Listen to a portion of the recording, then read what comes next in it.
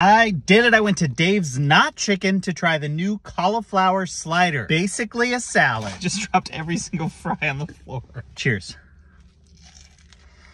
Okay, I'm just gonna say this and I don't care how controversial it is. The best part about fried chicken is not the chicken.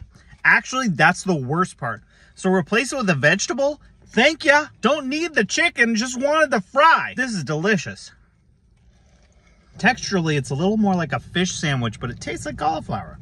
And then you get that hot Dave's heat. That spicy, sexy, hot Dave's heat. I used to go to Dave's when they were in the parking lot back in 2017. I loved them. They were my first experience of hot chicken. I will say I used to get the mild and I was spiced out of my mind.